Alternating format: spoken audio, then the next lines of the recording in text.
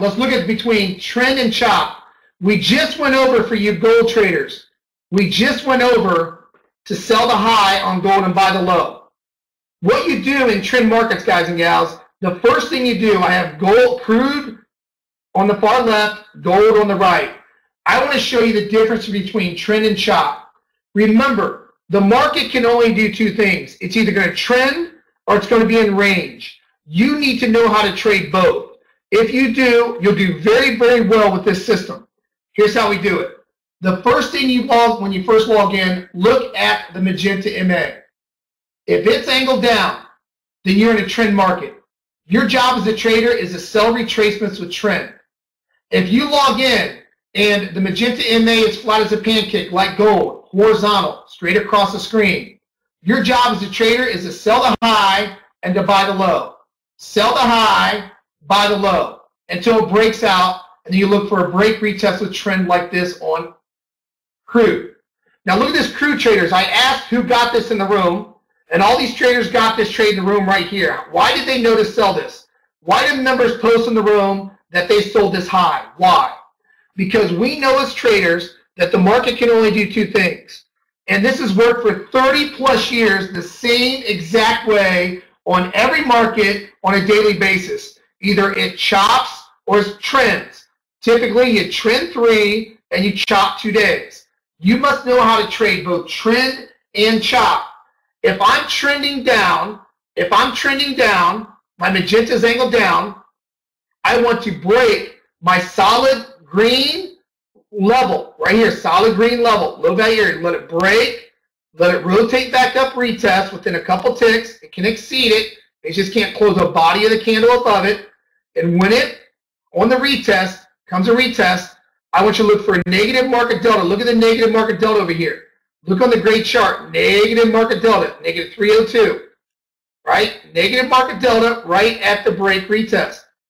So it lets you know at a break retest that that was a major sell signal. Anything over 200 on crude is a major sell signal at the break retest, because the market went from going in balance, meaning it's between my green and red level. Remember, these solid levels, my green, red, and blue lines. My blue line is the most volume that's traded in the market. It's taken all the volume in the market. It's taken all the hedge funds, the prop firms, the retail. It's taken all the banks, everything. It's spitting out that solid blue line. And that drives the solid green line and the solid red line. So what we're going to do is we're going to let the market break outside of LVA if we're in a trend. We're going to look for a retest. Here's a short here, break, retest, short here. Look how it broke below it. It rotated back up, and that was a short. Rotated back up, that was a short. So these are two major shorts that happened in the market with trend, because I'm letting my solid lines dictate where I buy and sell off of on with overall trend direction. If I'm in a downtrend, I'm not taking any longs at all. I'm going to sell a break, retest a red. Or if market came up to blue, I would sell blue. Or if the market came up to my red line within 2 ticks, I would sell red. I'm in a downtrend. Okay? So this is a real nice trade of 51, almost a $500 trade, risking 130 bucks. Because market delta, when it came up and retested on my green low value area, we have negative market delta over here. My gray chart showed to sell because it closed red. We open the position up at the next bar after it closes red. You place your stop 2 ticks above the swing high and look at negative market delta all the way down, all selling pressure. The gray chart shows you the internals of the selling pressure in the market. It's not your opinion. It's not my opinion. This gray chart shows us that it's been sellers all the way down. And the market profile showed us that we were in a downtrend, so we sell the break retest here and sell the break retest here. You can sell the first and the second test on a break retest or a first and second test with trend. That's how you trade trend in crude. Now, if you look at gold today, gold's totally opposite. Gold is in a range market, or it's flat. Where traders get killed is they trade off these moving averages or the MAC or all these different stochastics or divergence, all this crazy stuff, and they don't use a real indicator like market profile that's worked for 30 plus years. This is the internals of the market. So if I look at my market profile, my solid red up here, my solid green has called the low and the high 6 times because we're in a range market. We're in a flat market in gold. Whereas crude, we are in a trend market. So in a flat market, what you do is play the prior video. I went in great detail on what these levels mean, all these market profile levels.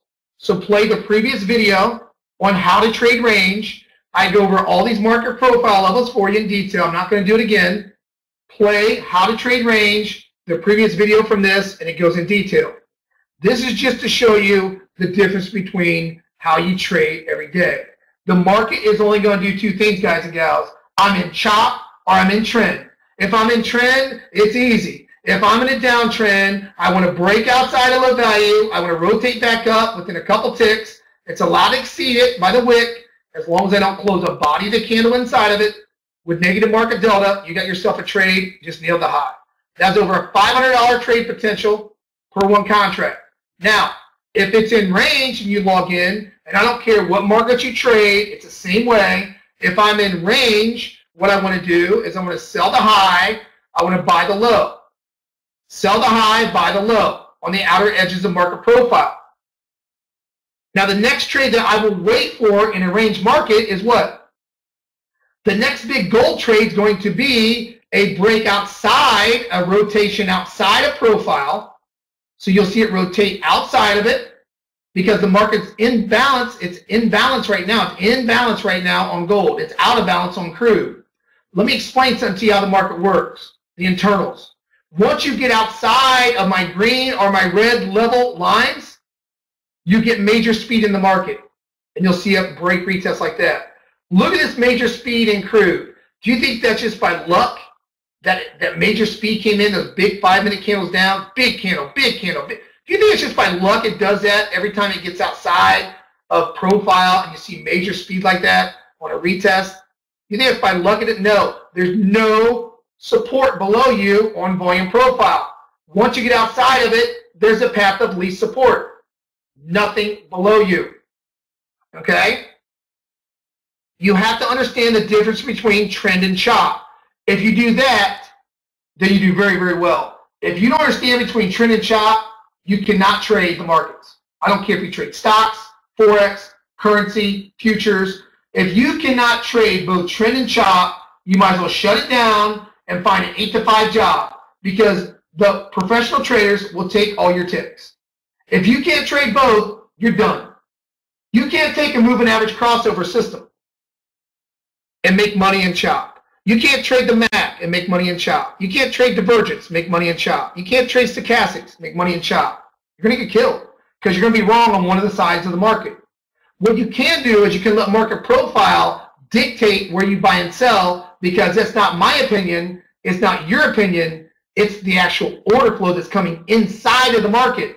And then once you find the support inside the market, you can let market delta migrate chart show you the order imbalance of the actual orders coming into the market to get you long or short the market. So on crude, we were in a downtrend. Downtrend, we let it break, we let it retest.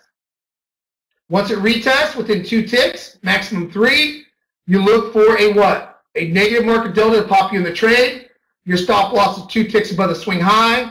That should give you an average stop loss around 130 bucks on the last crude oil trade, right? Almost right around $500 on that last move.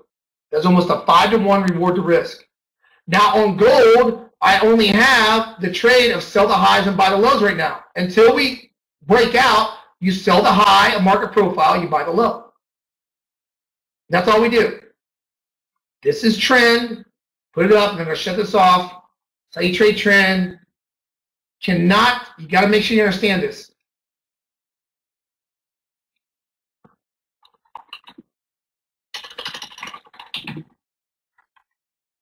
This is trend. This is chop. But I tell you what, if you know how to trade chop, you do very well. Sometimes you do better in chop than trend. If you understand how I'm showing you how to do this. Because trend markets are pretty awesome. That's the only two possible scenarios you can have every day in the market. Every day. Either I trend or I chop. Either I trend or I chop. If I'm flat magenta MA, I sell the outer edges of market profile with a positive or negative market delta, and I try to get to the other side. And then I wait for a break retest, just like I did on crude oil, because it'll eventually break out of range. It always does. It'll eventually break out of range and go back into trend. That's all the market does, guys. That's all it is. That's all it is. That's all the market is. You go from trend to chop, chop to trend to trend, chop to chop, chop, trend, chop. That's all it is. That's all the market does. It's not chaos. The market's not chaos. It's very orderly. Either you're trending and you're going down, you look for break, retest, a trend, or you're in range. Sell the highs, buy the lows. And look how accurate my market profile is. It's 1, 2, 3, 4, 5, 6 for 6 on gold, 2 for 2 on crude.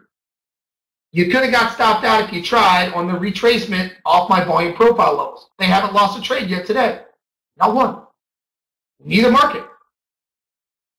Now, when you do have a loss, and you will have losers, because sometimes you come up to profile and you'll get a negative positive market delta and it'll blow through it. What do? Keep your loss 2 ticks above the swing high or swing low. You got to keep your losers small. Got to keep them small. Okay? The best time to sell or buy crude or gold is a first or second test of bull. First or second test is the best.